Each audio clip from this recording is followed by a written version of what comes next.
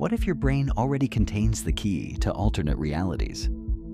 In the 1960s, scientists studying split-brain patients, people whose left and right hemispheres were surgically separated, stumbled onto something eerie.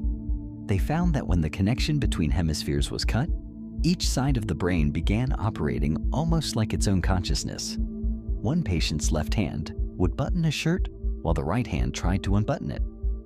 Another could read with one eye, but draw with the other. It was as if two minds were living in one body. Neuroscientists called it double consciousness. But here's the shock.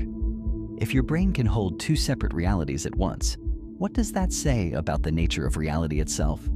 Some researchers now suggest that the brain might not just perceive reality, but actively construct different versions of it, depending on which hemisphere is in control. That means the mystical idea of reality shifting might not be fantasy at all. It could be a side effect of how your brain is wired. Save this, because the next time you feel torn between two worlds, science may back you up